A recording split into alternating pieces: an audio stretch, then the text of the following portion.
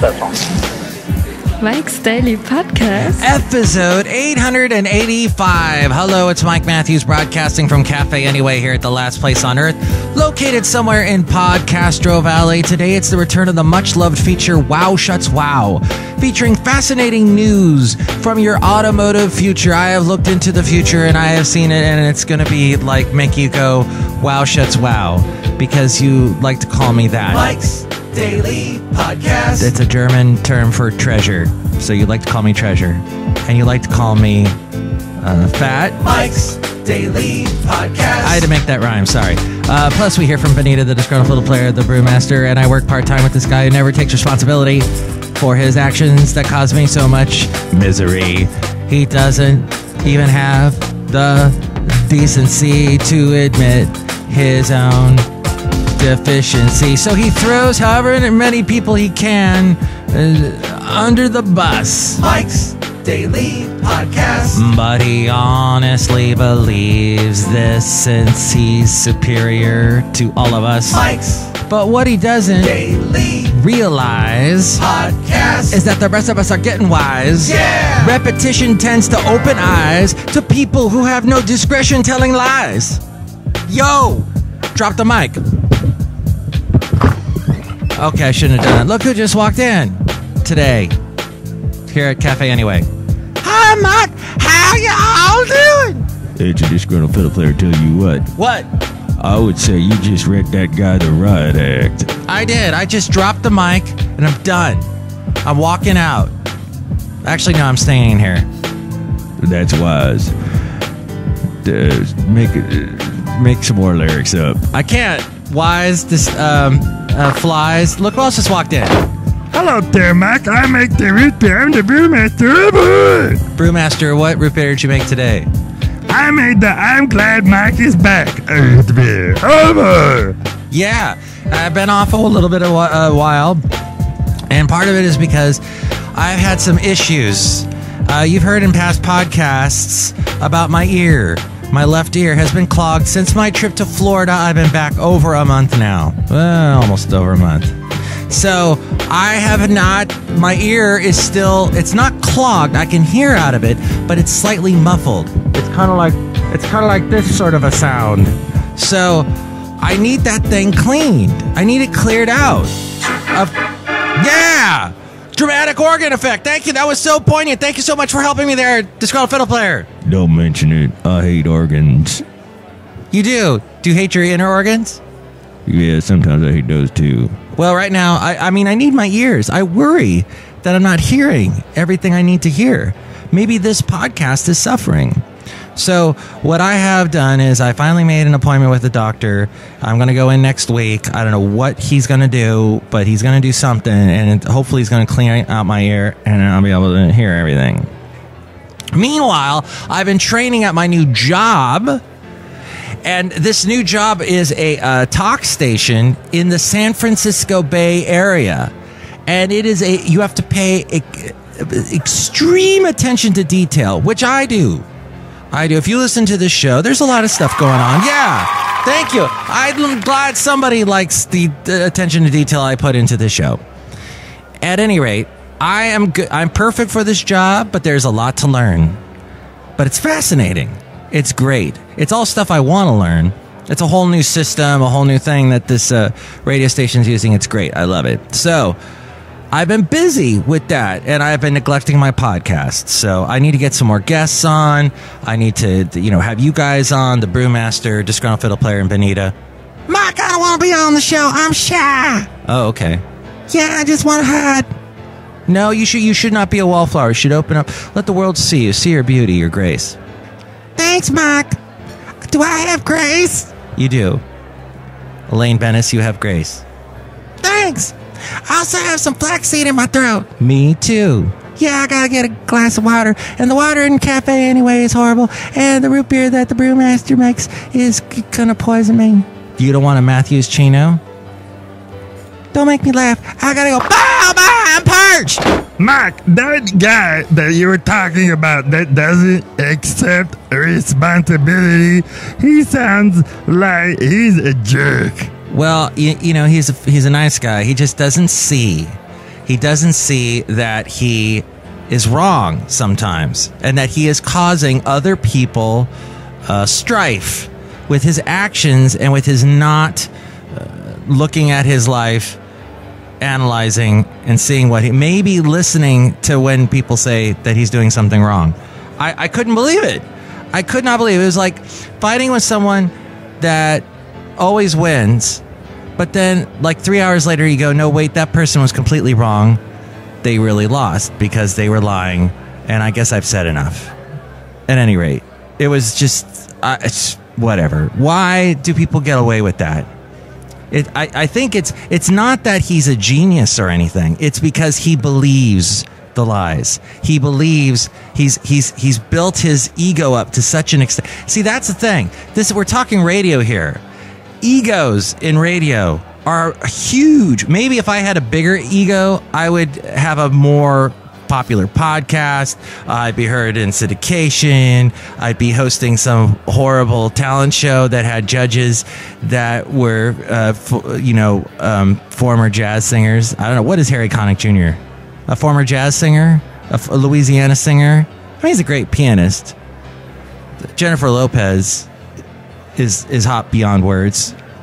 And Keith Urban has even better hair than her. So that's just the weird thing, is I don't know if my ego was bigger and I believed my own lies, I'd have gone much further in this business. But that's not the case. So here I stand before you now, naked and shorn.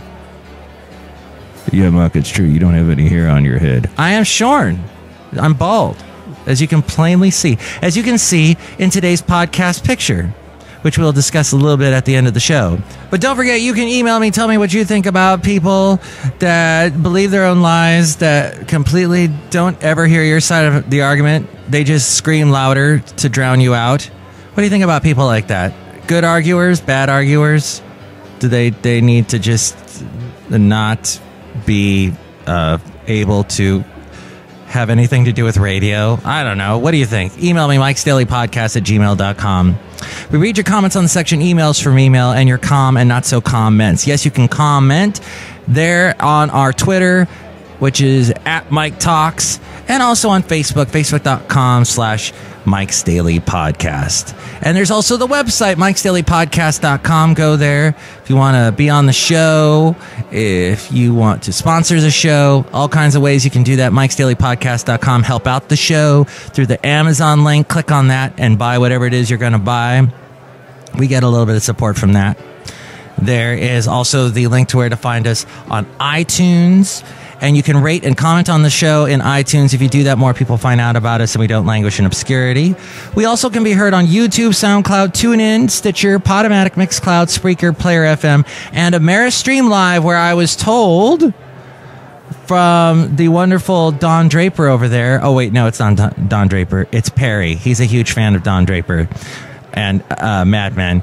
But he told me that this show got like over 600 downloads in 1 month, which is like a drop in the bucket compared to the other podcasts, like the ones like Serial, or the ones that are going to tell you a long drawn out story using lots of mood music and no inflection in their voices at all. Why are those podcasts popular? Oh, because they teach us something, Mike. They're so fascinating, and they grab your attention. You can't leave your car because you're listening to the podcast. Yeah, whatever.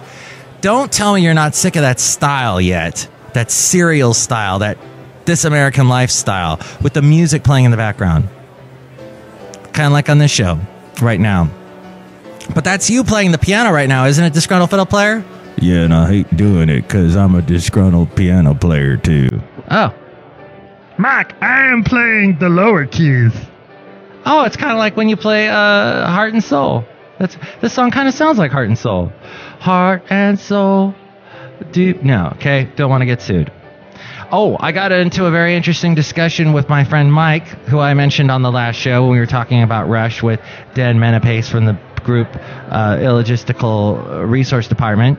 And Mike was like, you should be getting paid money by Rush for all the Rush promotion you did in that last podcast, and are you going to get into any trouble for playing those little pieces of Rush? And I said to him, no, I'm not, because podcasters know if you only play a tiny little bit of the song. Oh my gosh, just as I'm mentioning it, Mike is texting me. That's so weird and bizarre. I don't know. I can't take this.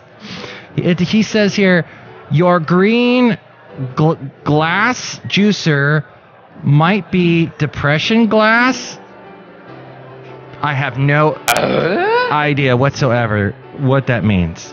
But thank you, Mike, for chiming in. Yes, you can also tell your friends about the show through our Instagram, our Yelp, and Tumblr. Links to all those at mikesdailypodcast.com, as well as the blog and the daily podcast picture. Oh, and all my past interviews are there at mikesdailypodcast.com.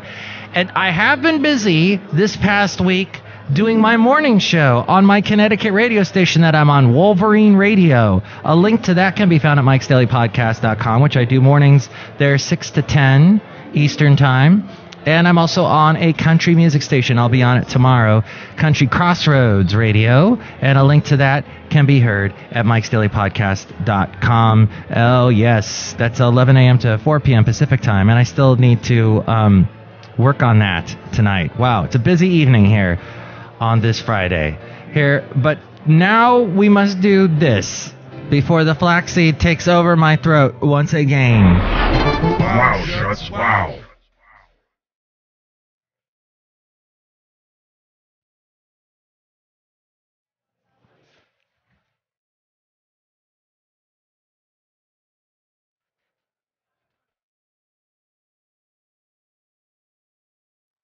Oh, wait a minute. That was Benita that had the thing with the flaxseed in her throat. Okay.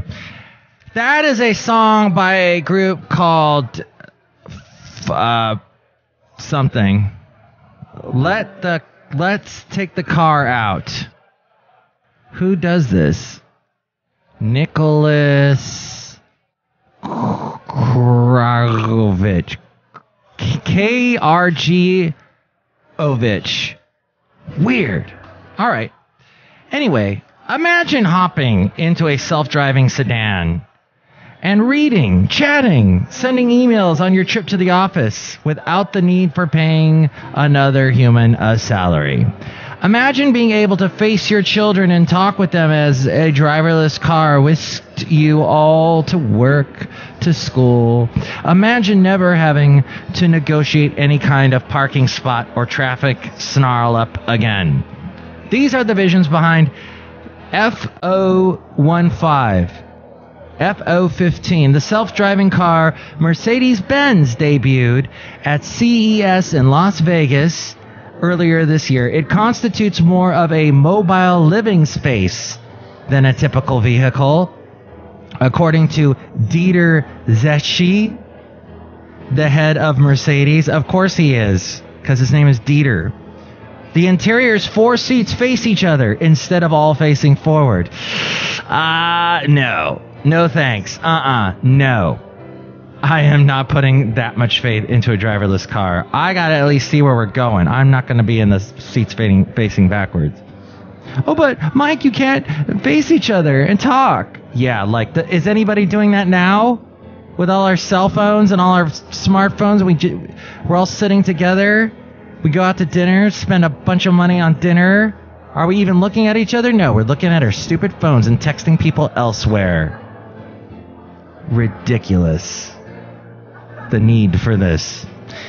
The interior's 4 seats face each other instead of all facing forward, while passengers relax inside. The car uses radar, cameras, and navigational systems to negotiate turns, traffic circles, and even pedestrian crossings.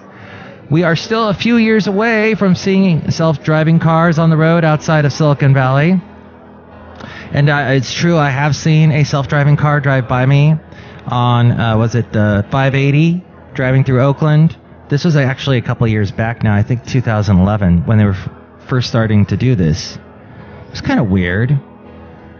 But when New York finally catches up to the West Coast in that regard, Mercedes-Benz will have a luxury driverless vehicle ready. This according to the New York Observer newspaper.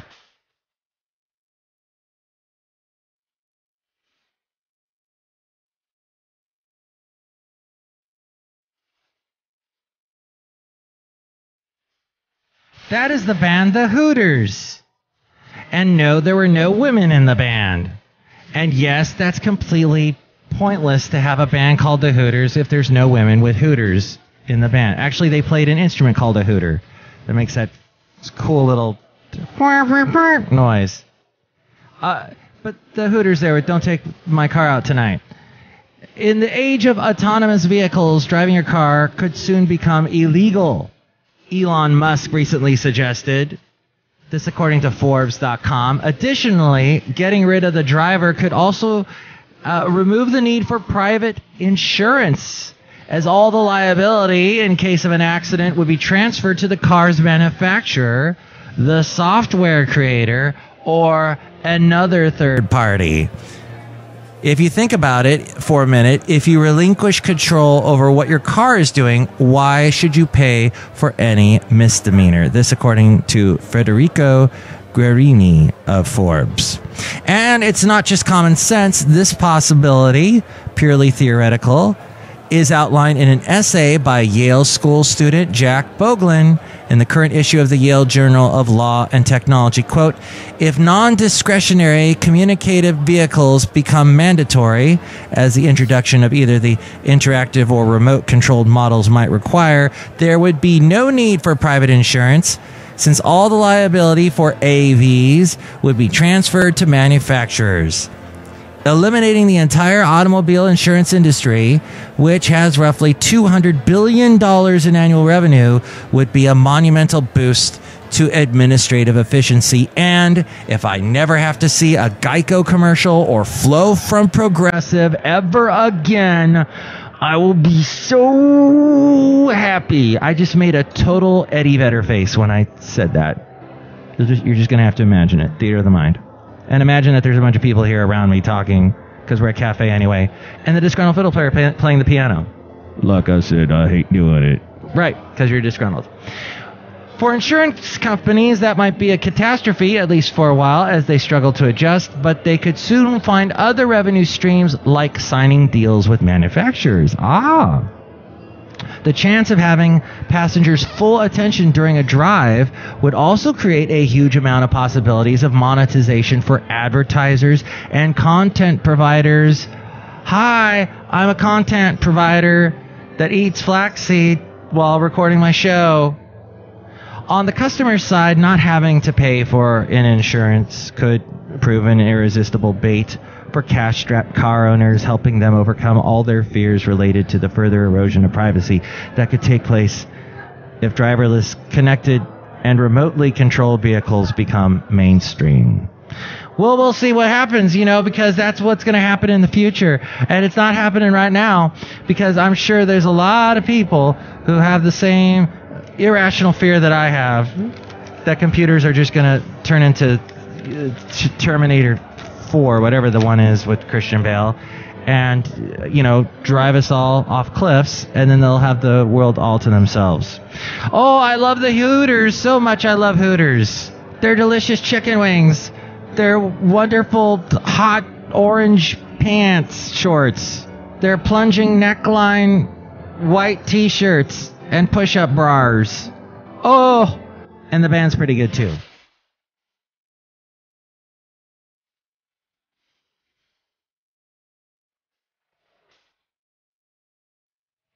Yeah, and they were the guys that play behind Cyndi Lauper on that song, Time After Time. That guy that was singing just then, he sings backup vocals with Cyndi Lauper. Yes, I'm full of trivial knowledge as we go outside of Cafe Anyway, where we bring you Mike's Daily Podcast, located somewhere here at the last place on earth in Podcastro Valley. And here's today's podcast picture. Driverless cars is also the topic of today's podcast picture and our Cafe Anyway cartoon, with none other than this man right here, John Deere, the engineer. That's right, Mike. Driverless cars are wonderful. They're the future. Nothing can go wrong. Nothing? Absolutely nothing. You're worrying completely for no reason whatsoever. Okay. All right, John Deere. I'll just have a little faith in you and other engineers. Yes, please. Do that. By the way, you don't want to live much longer, do you? I do want to live much longer. Yes. Oh, okay. I didn't factor that in. I gotta go. All right, there he goes. He's walking off into the parking lot. He's he just fell into the pool that I didn't know that we had. Oh, I hope he doesn't have his left ear clog up like mine. It's not fun. It's not easy being green or disgruntled. That's right, Mark. I should be more positive. Work on that. I will. And Mark, I'm going to work on not eating so much flaxseed. That's great, Benita.